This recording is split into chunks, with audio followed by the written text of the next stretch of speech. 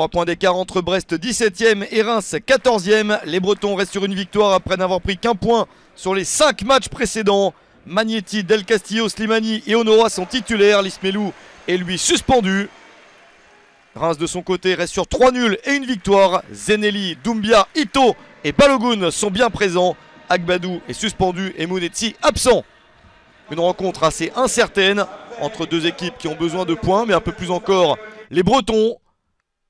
Deux clubs qui se sont également séparés de leur coach. Il n'y a plus Michel Derzakarian sur le banc de Brest. Il n'y a plus Oscar Garcia sur le banc du Stade de Reims. Les deux clubs espèrent obtenir une victoire pour pleinement se relancer. Et Brest est la première équipe à l'attaque avec Duverne sur le côté. Une première possibilité. Franck HONORAT pour le centre. La reprise de la tête d'Islam Slimani. Ça passe au-dessus. Le Stade brestois est la première équipe dangereuse dans ce match. Reims doit absolument répondre. Voici une possibilité avec un centre un petit peu trop haut. Le ballon arrive de l'autre côté pour trouver Zenelli. Zenelli pour un centre. L'intervention du gardien de Brest. Marco Bizotte n'est pas là. Joaquin Blasquez, le gardien argentin, garde le but breton. Et il arrive à écarter le danger. Brest repart de l'avant avec toujours Franck HONORAT. Il est contré. Mais ballon récupéré par ses coéquipiers. Slimani pour une superbe passe. L'angle est fermé et l'action ne peut être conclue par un but.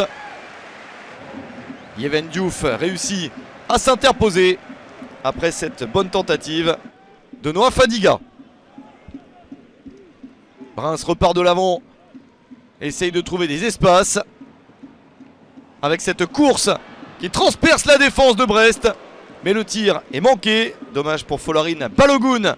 Le meilleur buteur du Stade de Reims est souvent un petit peu plus précis. Son tir est écrasé. 0-0. Score à la mi-temps. Les deux formations ont besoin de plus de précision pour marquer un but. Un seul pourrait faire une grande différence dans ce match. En cas de succès, Brest rejoindrait Reims au nombre de points. Un coup franc lointain en seconde période pour Brest. La déviation de la tête et cette reprise dévissée. Très belle tentative de Romain Del Castillo.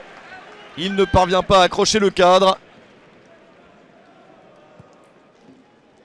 Will Steele, l'entraîneur de Reims, voit son équipe subir mais jouer de bonnes contre-attaques avec ici Loco lancé à pleine vitesse.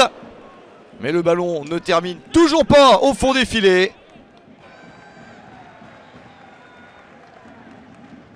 Belle tentative, ça aurait pu se transformer également en passe pour Ito. Les deux équipes se rendent coup pour coup. Une occasion à tour de rôle. Une autre pour Brest et la parade de Yeven Diouf. Il va chercher cette balle très proche de son poteau. L'action n'est pas terminée. Deuxième tentative, mais ce n'est pas cadré.